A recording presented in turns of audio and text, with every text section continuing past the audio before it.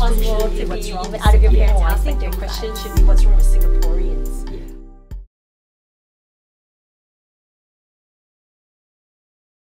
Okay, so let's look for solutions then. Yeah. Since we have identified the problem, and I don't think it's just pertaining to the young people. I think the old people are like that. But yet, the old people not too long ago were more gracious, were more considerate to one another. What has happened in between to make us, to condition us to this present state of affairs? The way Singapore, or the way we've been controlled, I think have a part to play as well. Because one of the things I always remember, you know, as I grew up, there seems to be a veil of freedom when we're out of the country. And that freedom lies in the fact that you do something that normally being controlled in your country you don't do. For example, if you don't chew gum and you suddenly will chew gum and you start chewing everywhere. Not that I do that, but there is all that I saw when Singaporeans outside of the country. For example, in buffet, they grab the buffet like, you know, that like they have not eaten for years, like, you know, they've been released from prison. It's really ugly. And these are the Singaporean tour group when you go overseas. You know, you don't see that when they're in Singapore. But as part of that, they realize that, you know, there seems to be a sense of control, therefore they moderate their behavior. Wait, hang on.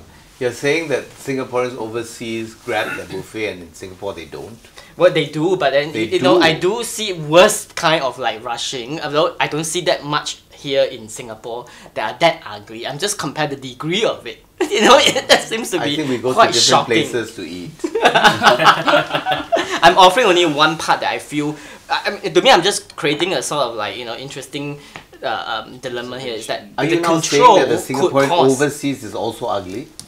No, I'm not saying Singapore overseas are ugly. I think it's just back to our culture and the upbringing, the you know, what we have been through conditioning it. But what I'm saying is that the control that put on us make us more of a rebel. When we are overseas, we try to do things that we won't dare to do in the country because we know that we're actually going to get fined.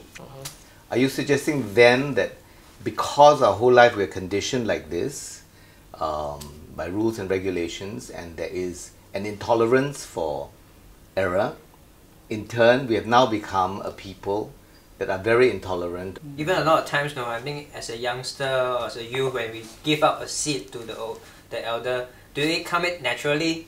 Yeah. Because there's people watching, you know, like you know that you're sitting in a allocated seat for the elder, and you know that many people will start talking about you or maybe storm you, you know, yeah, because eyes is everywhere. So a lot of times our behavior doesn't come naturally. You're forced to do it, you know.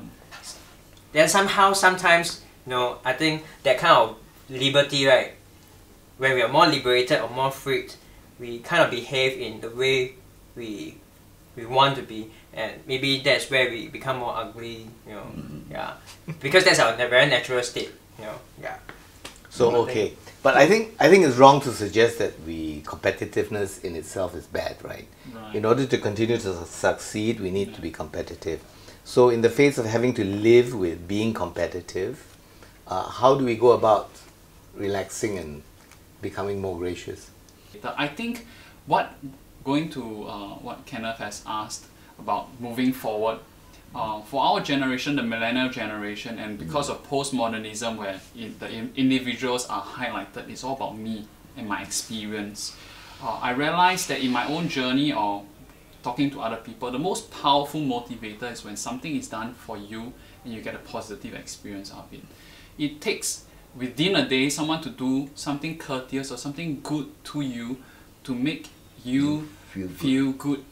And then you are motivated to do something good for another person. A lot more can be done. The government can play a more important role in this, like community centers. They could have more events, get-togethers, and then you encourage these people to join, and then all of a sudden they realize that, oh, you have been my neighbor for the last 20 years, but I have not met you. And then they start, you know, striking a conversation, then they get to understand each other better. I think this is important. I think second point is in education. I don't know about the educational system now.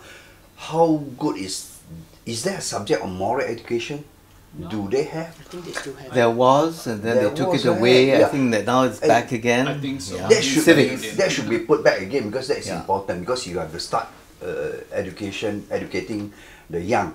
Yeah. And so when they grow up, they become more gracious. So if you look at the Gamma, I think sometimes part of it is also the message you get across, and I think yeah, I understand the need to you know, survival, sustainability, continuous growth, but sometimes I think it's good to actually allow the message of people who fail and not make failure such a big thing. And sometimes government can do a lot more to portray positive messages.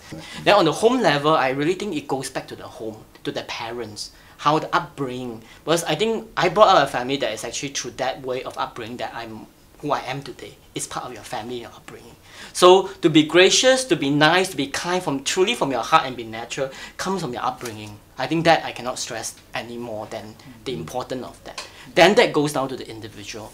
As you start to realize the journey that you're going to go through as a human being, spirituality as well. That means basically your own pathway to learn about being kind, being gracious, and you know, helping other people.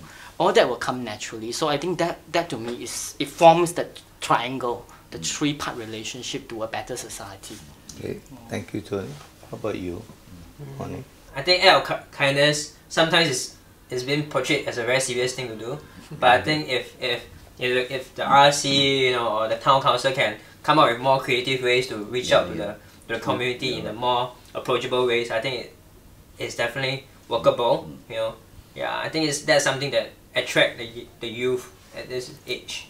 You know, Not just providing free food, but also to entertain them, to keep them happy. I think kind of thing, take you know. the minds off all the. Because actually, you know, Singapore is known to be very kind in the sense that, you know, a lot of good deeds have been done. The donation from Singaporeans to the needies are quite big. You didn't realize that? Yeah, that is true. I think one of the measures or one of the things that we can do to help us move forward is to help people see needs beyond themselves. You know, whether is it going overseas to see the needs of people who are less privileged, or Singaporeans who are less privileged, and understanding how blessed we are, how privileged we are, that would help people think more of others rather than ourselves.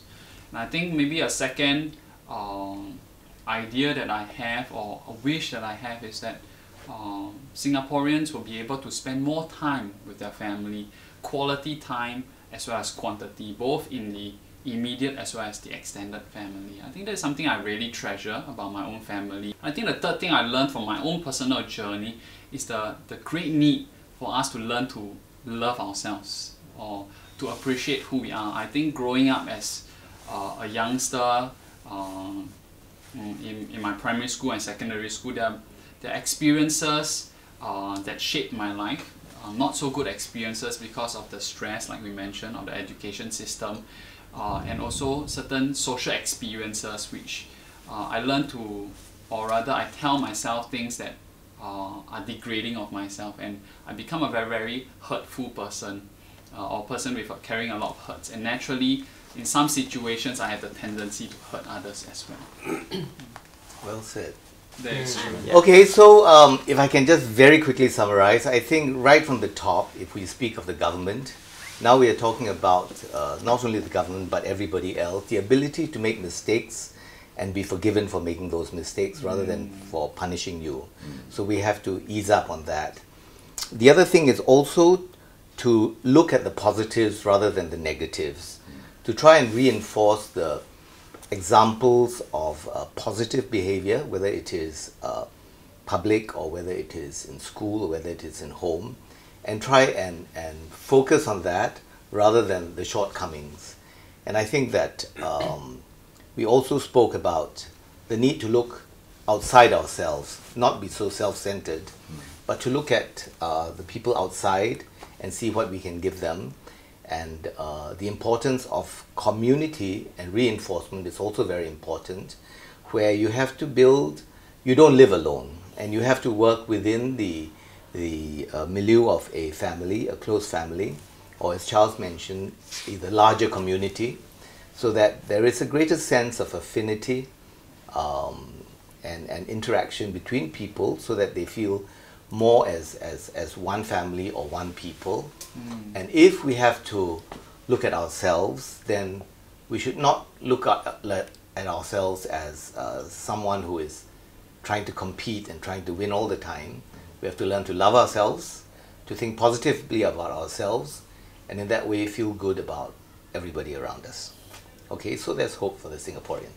Good night.